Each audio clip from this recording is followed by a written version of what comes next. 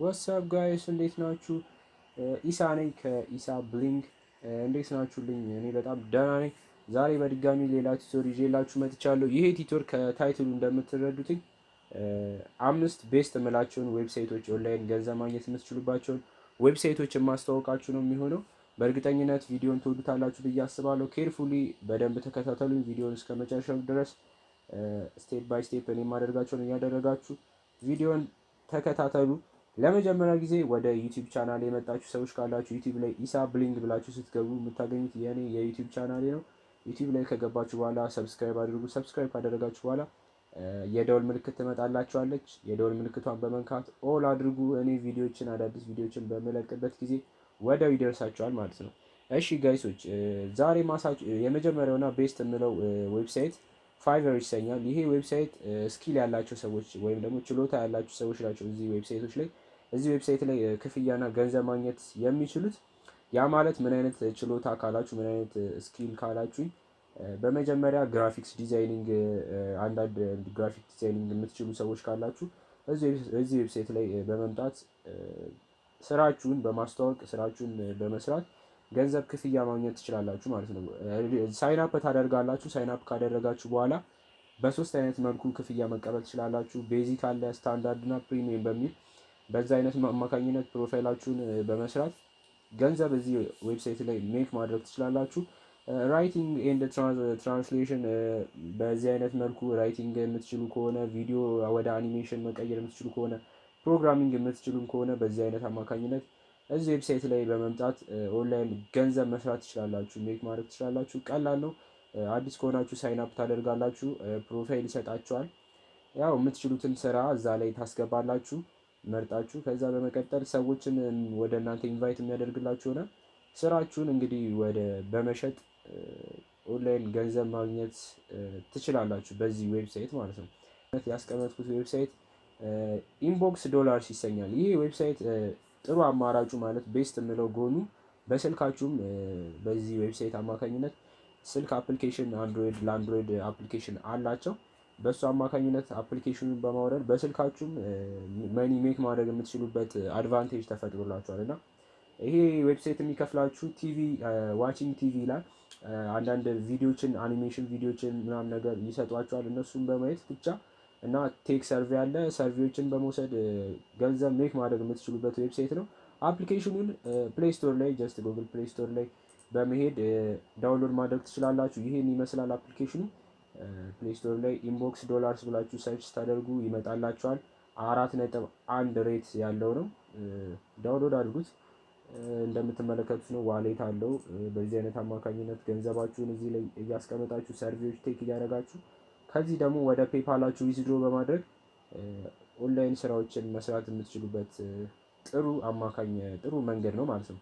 ከዛ በመቀጠል ወደ አራተኛው ስንሄድ በአራተኛ ላይ ያስቀመጥኩት ቬንደር ሪሰርች ይሰኛል። ይሄ ዌብሳይት ኢሜይል ይልኩላችኋል። አሁን እዚህ ጋር እናንተ አዲስ ከሆናችሁ ኢሜይላችሁን ታስቀምጡለታላችሁ። ከዛ በመቀጠል ስታርት ማይኒንግ ስታርት ኤርኒንግ ትሉታላችሁ።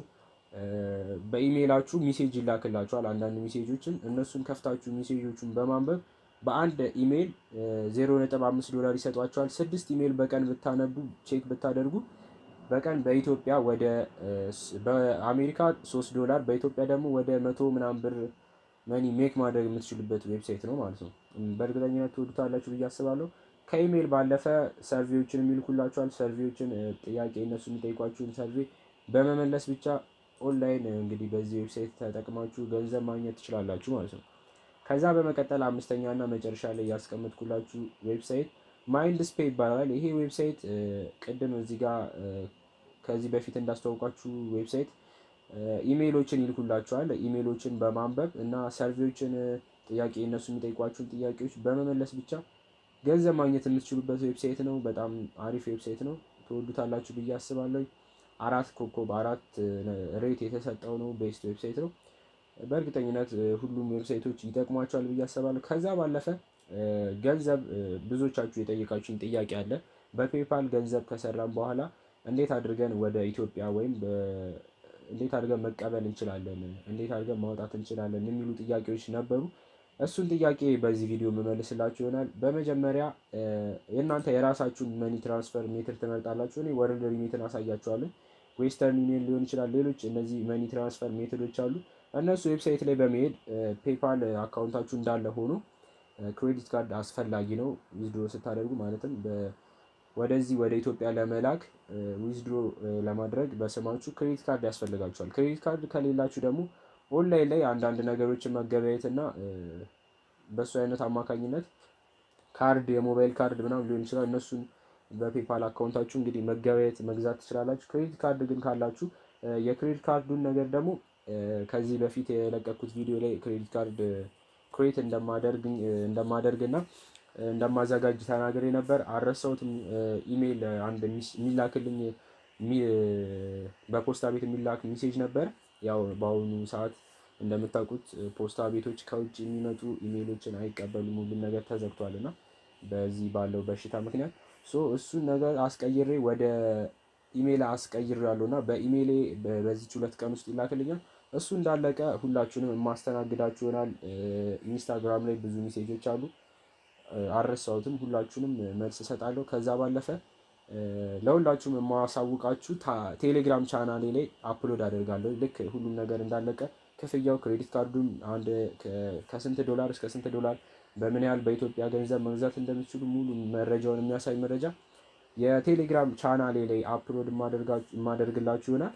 እዛ ላይ አሳውቃችኋለሁ። ጀስት ቴሌግራም ቻናሌ ላይ በመግባት ተከታተሉ። ልክ የክሬዲት ካርዱን ኦፕሽን እንደጨረስኩኝ በስማችሁ ማንኛውም ሰው ክሬዲት ካርድ አስከፍታችሁ መጠቀም ኦንላይን ስራዎችን መስራት የምትፈልጉ ሰዎች ያንን ማድረግ ስለምትችሉ የቴሌግራም ቻናሌ ላይ አፕሎድ አደርጋለሁኝ። እዛ ላይ ተከታተሉ። ለሁላችሁም እመለሳለሁኝ በቻልኩት መጠን ጥያቄያችሁን። ከዛ ባለፈ ኮሜንት ላይ ማስቀመጥ ትችላላችሁ። እኔ ማሳያችሁ አሁን ክሬዲት ካርድ ያላችሁ ሰዎች እንዴት አድርጋችሁ በስማችሁ ወደ ኢትዮጵያ ገንዘቡ እንደምትልኩ ነው። እዚህ ጋር የተቀባይ ሀገር ስም ታስገባላችሁ። ኢትዮጵያ ውስጥ ከሆናችሁ እዚህ ጋር ጀስት ኢትዮጵያ ነው የምትሆኑት። ኢትዮጵያ ተመርጡና ስታርት ትሉታላችሁ። በማለት ካሽ የምትፈልጉ ከሆነ ካሽ ፒክአፕ ትመርጣላችሁ። በሞባይል ካርድ የምትፈልጉ ከሆነ ደግሞ ኤርታይም ቶፕ አፕ ትመርጣላችሁ ማለት ነው። ለስልካችሁ የሞባይል ካርድ በኢትዮ ቴሌኮም አማካኝነት ስልክ ቁጥራችሁን አስገብታችሁ ካርድ በፔፓል ላይ ወይም ክሬዲት ካርዳችሁ ላይ ባለው ገንዘብ ካርድ መግዛት ከፈለጋችሁ ኤርታይም ትመርጣላችሁ። ነገር ግን ብሩን በካሽ በእጃችን ነው መቀበል የምንፈልገው የምትሉ ሰዎች ካላችሁ ደግሞ ካሽ ፒክአፕ የሚለውን በመምረጥ ኮንቲኒው ትሉታላችሁ። ለመጀመሪያ ጊዜ ወደዚህ ሳይት ግን ስትመጡ ሬጂስተር ማድረግ አለባችሁ። እኔ ቪፒኤን እየተጠቀምኩ ስለሆነ ዩናይትድ ስቴትስ እንደሆንኩ ነው የሚያሳየው። እናንተም ያው ፔፓል አካውንት የምትልኩት ከዩናይትድ ስቴትስ ወደ ኢትዮጵያ በሚለው ስለሆነ በውጭ ስለከፈታችሁት የፔፓል አካውንታችሁን ግዴታ ነው ቪፒኤን ኮኔክት ማድረግ እንዳለባችሁ አትርሱ። ከዛ ባለፈ እዚህ ጋር አማውንቱን ትጽፋላችሁ ማለት መላክ የምትፈልጉትን የብር መጠን። ለምሳሌ ፔፓል ላይ እኔ $100 ቢኖረኝ ፔፓል አካውንቴ ላይ $100 ብዬ ሞላለታለሁ። ከዛ በመቀጠል ኮንቲኒው ለዋለኝ። ከዛ የተቀባይ ስም፣ አድራሻ፣ ስልክ ቁጥር ምናምን ይጠይቀኛል። ኦኬ እዚህ ጋር ሳይን አውት አድርጎኛል ቅድም ስለሆነ ሳይን ያደረኩት። እሱን በኬርፉሊ በጥንቃቄ ታስገባላችሁ። ከዛ በመቀጠል የክሬዲት ካርድ ነምበር እና ኮዱን ጠይቋቸዋል። እሱን በማስገባት በቀጥታ በስማችሁ ወደ ኢትዮጵያ ገንዘቡን ትልካላችሁ ማለት ነው። ልክ ገንዘቡ እንደተላከ ትራንዛክሽን ነምበር እዚህ ዌብሳይት ላይ ያስቀምጡላችኋል። ትራንዛክሽን ነምበር ይሰጧችኋል። እሷን ትራንዛክሽን ነምበር ይዛችሁ እና የአይዲ ካላችሁ መታወቂያ ካላችሁ እሱን ይዛችሁ በቅርባችሁ ባለ ባንክ ይዛችሁ በመሄድ ገንዘባችሁን ማውጣት ትችላላችሁ ማለት ነው። በዚህ አይነት አማካኝነት ቀላል ነው። ከዚህ ባለፈ ክሬዲት ካርድ ሁሉንም ካዘጋጀው በኋላ በግልጽ ገንዘብ ትራንስፈር እያደረኩኝ የማሳያችሁ ይሆናል። ካልገባችሁ ጥያቄ ካላችሁ የዚህን ያሉ ስብስብ ከሆነባችሁ በዛ አይነት አማካኝነት አሳያችኋለሁ። በእርግጠኝነት ቪዲዮን ወዳችሁታል፣ ተመችቷችኋል ብዬ አስባለሁ። ጥያቄ ካላችሁ ኮሜንት ላይ አስቀምጡልኝ። አስተያየት ካላችሁ እንደዛው ኮሜንት ላይ ጥሩ ነገርም ጥሩ ኮሜንት ካላችሁ ማስቀመጥ ትችላላችሁ። ከዛ ባለፈ ሁላችሁም ባላችሁበት ሰላም ጤና እመኛለሁ። ይሄ ያለንበት ነገር እስኪያልፍ ድረስ ከቤታችሁ አትውጡ እላለሁ። እወዳችኋለሁ። በሌላ ቪዲዮ እስክንገናኝ ሰላም ጤና ለሁላችንም። አሜን ባይ